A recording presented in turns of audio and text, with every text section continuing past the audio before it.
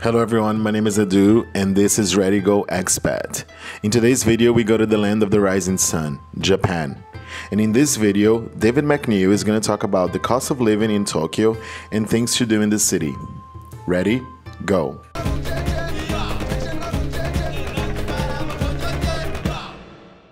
Yeah, there's high expectation with the Olympics there. Of course, that's what people are talking about and stuff.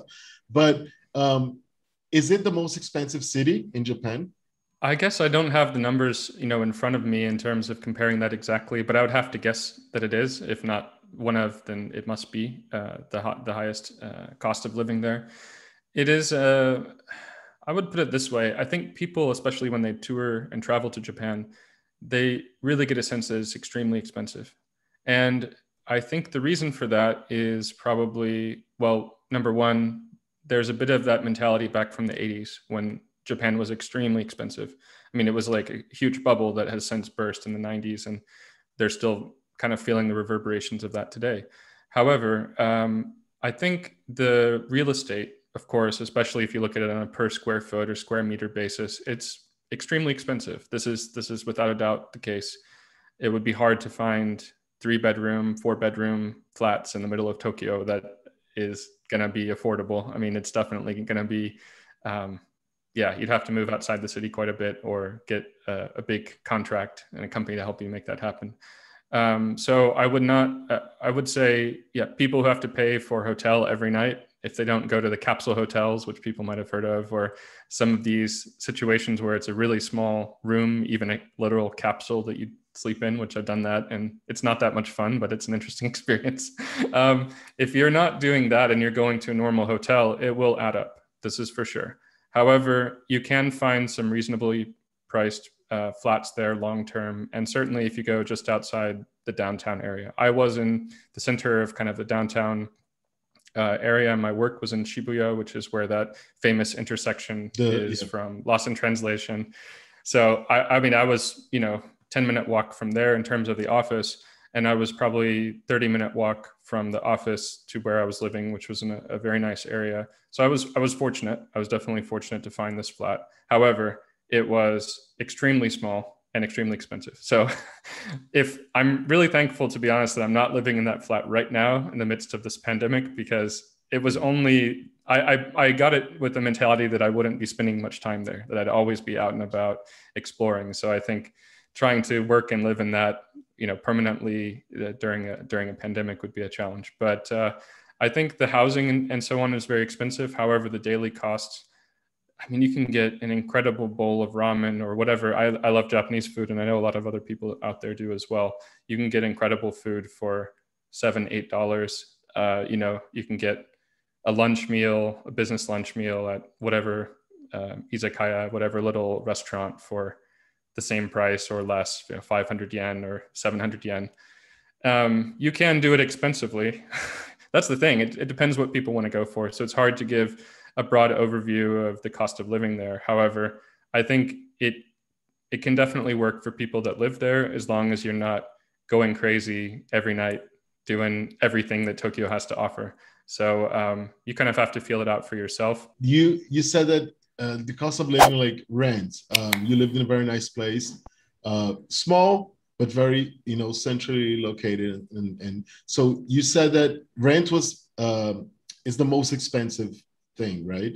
Right. But Yeah. what about groceries and transportation? Like I assume that you didn't have a car there, because Right. the subway system and stuff in Tokyo is amazing. I mean, that's what I've heard. So can you tell me about a bit about like groceries, transport, and maybe, I don't know, health insurance, any other costs you might have?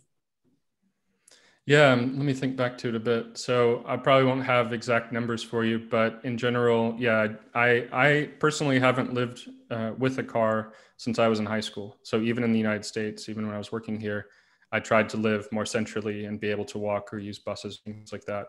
Naturally, in Japan, as everyone knows, the railway is incredible. So Yeah. getting around the city is very easy. Many options. It's coming constantly. Of course, you might have to squeeze your way in, but that's just part of the overall experience. And it might get tiring over time, but at first, it's just an experience. I actually felt a bit though like I was going a little crazy with being on the trains, because underground for long periods of time, you know, from this train to that train. And so that was also, not that everyone gets the opportunity, but being able to walk to work, even if it took 30 minutes, I really appreciated that because it gave me an opportunity just to get a little exercise and to be outside. So I think you can go a little nuts if you're having to ride the train, even if it's so efficient, for every day for an hour plus or whatever it might be, which a lot of people do to commute into Tokyo. So in terms of some of the other costs, mostly, yeah, to be honest, I love Japanese food and I'm not much of a cook. So I was mostly eating out and also, you know, trying to go out with friends and things like that. So I would usually try to get something around the corner. And there were so many great restaurants there that even when I went back the last time in 2019, most recently, it was just, yeah, going to my old favorite spots. And like I said, it can be 500 yen, 700 yen, up to 1,000 yen, which is probably, I don't know what that is in the exact exchange rate now, but let's say €8 or some, up to €8 for some incredible food. On the health insurance side, I was working for a company, so I don't think I had to pay too much specifically for that. I can't remember what, if any, was taken out of my paycheck. But in general, the way that it works there is that the state or the company, you know, effectively somebody else is paying 70% and you're typically paying 30% of the costs. And yeah, like I said, you know, people are probably thinking about going to the place that I dream of, what Jiro Dreams of Sushi, I think it's called, is that movie, the documentary where people are thinking about having this amazing sushi. You know, I would go to the conveyor belt sushi and just get some plates there for, you know, €15, and I was just completely stuffed. So you can go pretty crazy with your expenses there, but for me it was important to also leave money for travel. And I mean, that's been a big part of my life, and everywhere that I've lived, I've tried to budget around travel. So maybe on a day-to-day basis, I wouldn't spend too crazy in Tokyo. Sure. Yeah. It is the image that I had, that I still have, that Tokyo is super expensive. Not only Tokyo, but Japan, travel around Japan and stuff. If you could go back there again, what would be like the first thing you do?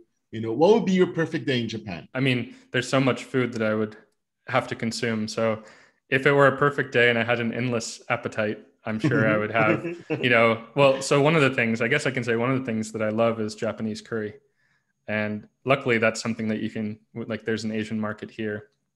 So we're able to get the cubes, the blocks, to be able to make it here. So I don't miss that like crazy because I get it frequently, but that's something that I would love to have in Japan again. They always like the best mix. But of course the ramen and everything else. And then, yeah, if I was in Tokyo, I would definitely try to meet up with one of my close friends there. There's some cool areas in Japan, in Tokyo in particular, like Shimokitazawa is this really cool area. You just kind of walk around. It's got a lot of hip shops. I mean, you know, nothing special. Not that I'd go out and probably buy anything, but just going into different little stores, art boutiques, you know, clothing stores, all kinds of different little stuff. Maybe go to the game arcade, play some games, get some, you know, something out of the claw machine, or, you know, just soaking it in, to be honest, just walking as much as I could in the city. Yeah, I think just, again, like the huge skyscrapers, the big lights, the big displays, just taking it all in, you know, throughout the day. I think that would be my main priority. And then sleep in a capsule hotel, right? Well, if I could afford more, I'm not sure if I would pick that one. But, you know, this is a good point, though. So a major thing that my wife and I did when we went on that trip in 2019 is that we made sure the places that we stayed, the hotels, had a bathhouse, an onsen, so that we could go, like, you go into the bath, it's super hot, you know, it was actually on the top floor of the hotel. So then if you're inside, you can't really see so much outside. There's the windows there, but then you can open the door windows, and then you go outside, and it was just like cold, you know, nice and chilly. But then you get in the warm water, and you're looking out across Neo Tokyo, like in Akira, you know, anime style. Like it looks like a different world.